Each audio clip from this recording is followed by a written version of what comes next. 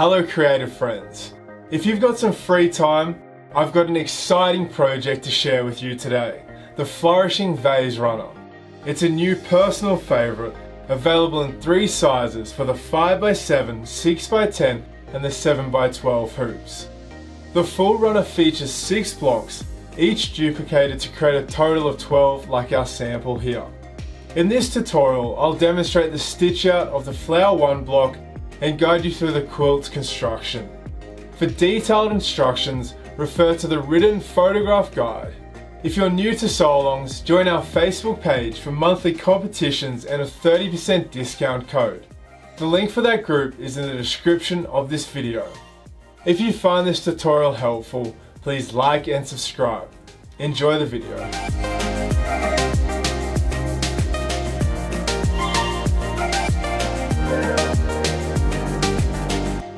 First, I will show you how to stitch our flower 1 panel. Start off the project by hooping up cutaway stabilizer in the hoop. First, place batting 1 on top of the hoop and stitch the batting down. Make sure the batting lays flat and doesn't bunch up.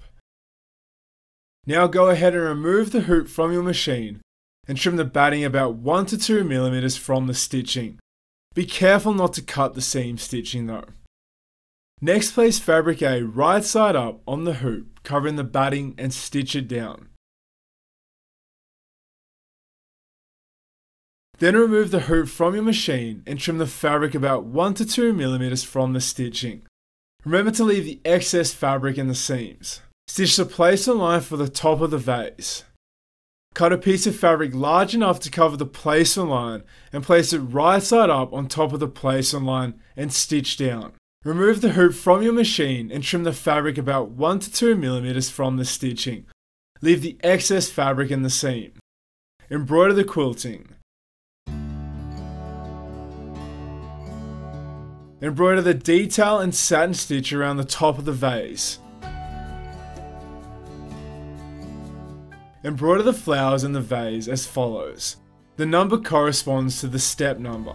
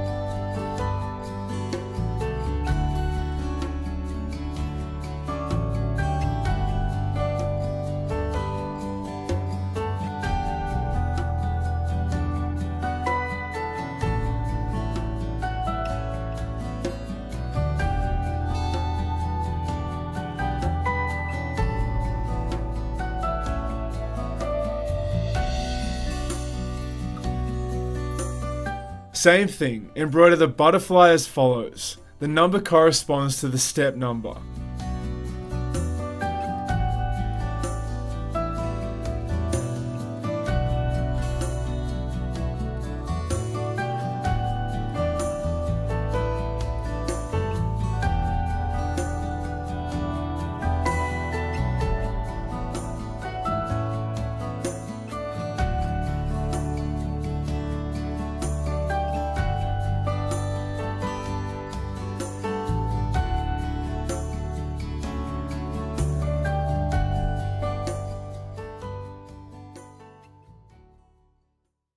Remove from the hoop and trim the seams to about 1/2 inch.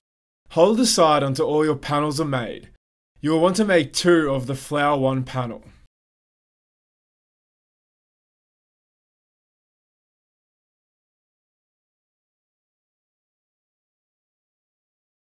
Using your regular sewing machine now, follow these simple steps to join the blocks. Start by exploring various layout options for your blocks. And once you've settled on your preferred arrangement, lay them out accordingly.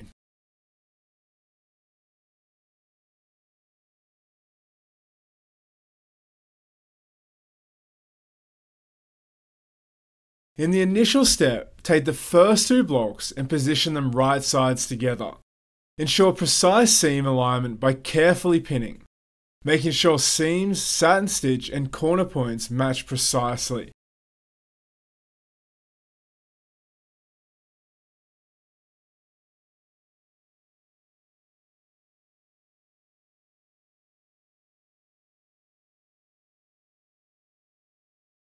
Use these pinpoints as a guide while stitching the side seam on your sewing machine. Aim to stitch just inside the border already stitched on the blocks, to keep the stitching concealed on the right side in later stages. Open the seams and iron them flat.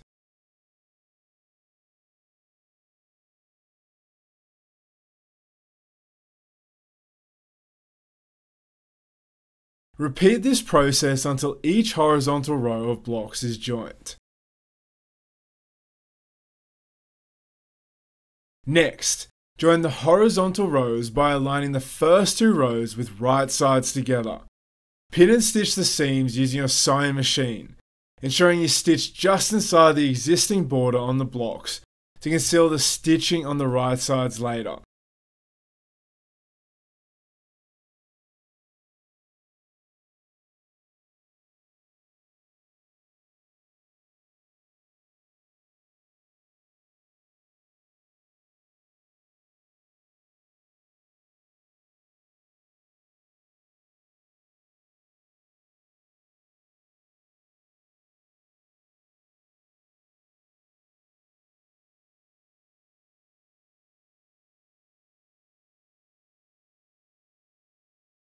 Open out the stitch seams and iron them flat.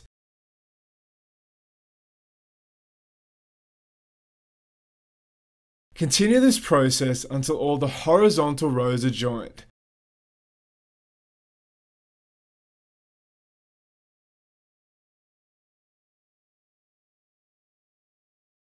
Finally, I will show you how to cut and add the backing.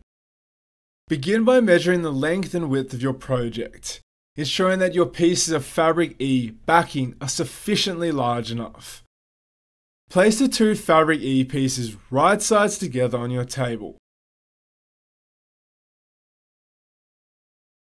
Pin and stitch a 1/2 inch seam along one edge, leaving a 6-inch gap in the middle for turning the runner.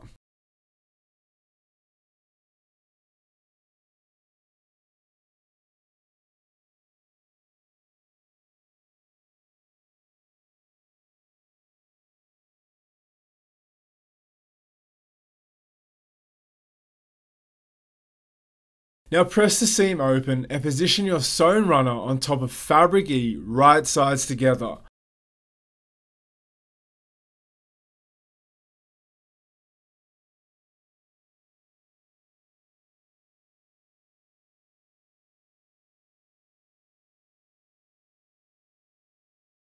Lightly pin them.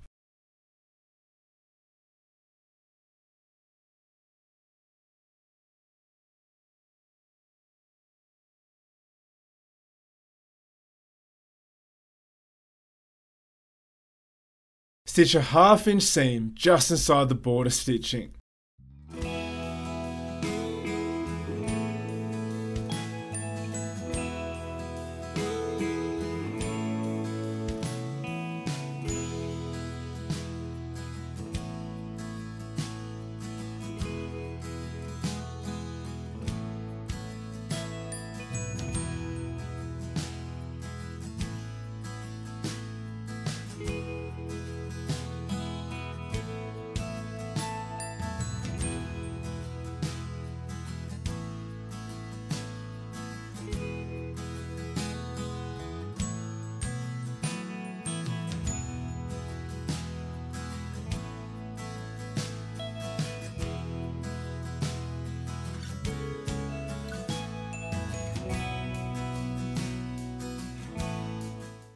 Trim the edges of your runner to a 1/4 inch and clip the curves.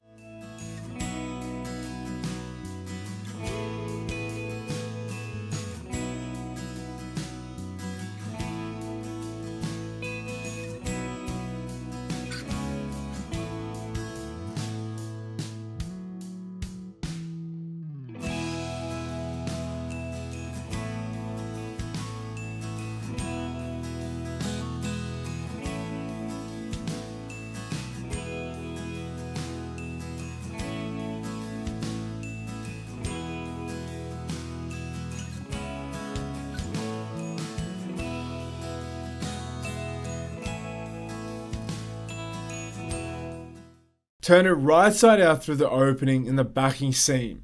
Then run a point over chopstick or that pink thing along the seams on the inside to help the runner sit flat. Then press firmly again.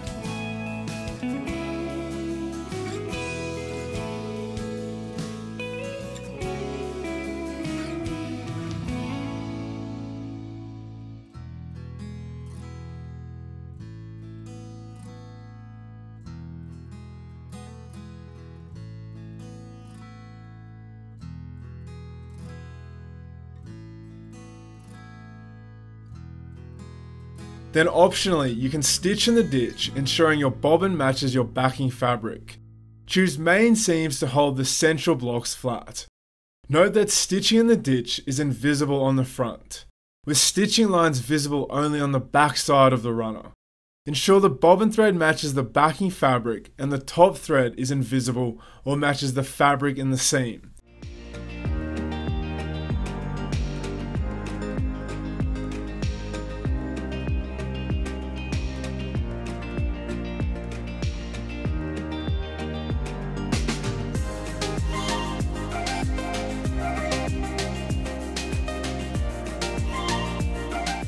My creative friends, give your work a final press with the iron, and congratulations, your runner is now complete. I really hope you enjoyed the Flourishing Vase Runner tutorial. From stitching flower 1 panel to joining blocks and cutting the backing, we've truly covered it all in this video tutorial. Remember to experiment with your layout and be creative, and soon you'll have a polished and finished project like our sample. If you found this helpful, please like and subscribe. And join our Facebook page for monthly competitions and a 30% discount code on this design. Congratulations on completing your runner. And if you want to make your runner, head over to swpea.com and you can make your purchase there. See you next time.